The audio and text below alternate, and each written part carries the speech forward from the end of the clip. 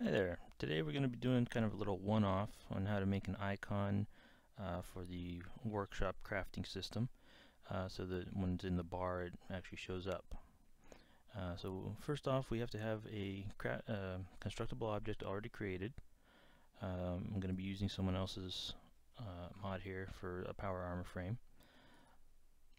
Go ahead and open it up. We're going to need to open up the created object to grab the NIF file path, so you can double right click and just copy this. We're done there.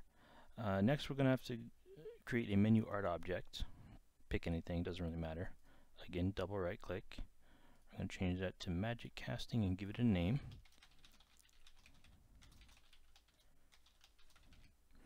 Then we're going to select a transform. Doesn't matter what you pick, we're just using it as a base to start with. Actually, let's change the model before we forget. And then double right click our transform. And we're going to name that one too.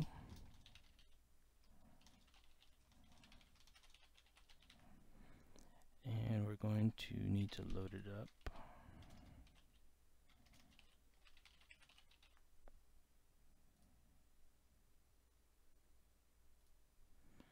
And we're going to have to just eyeball some of these settings.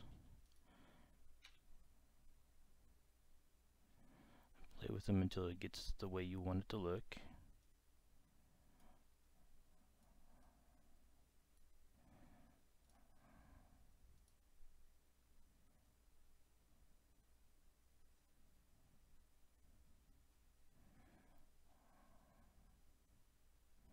Some of this rotation is quite a bit off here.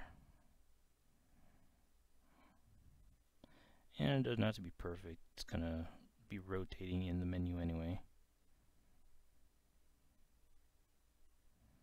But we do want it to be kind of standing upright. Alright, so once we got that kind of set we want, we'll go ahead and hit OK. It's going to create a new form.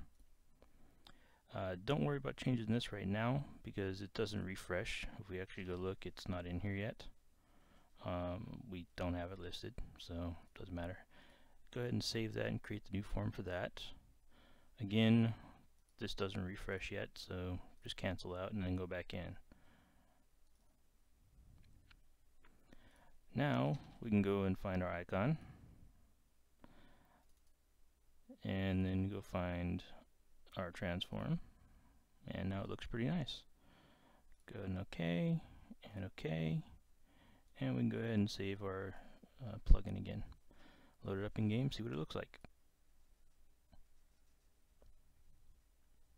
Next person that asked me to shag is getting a well-placed kick. Okay. If you get Go ahead and load up the menu here.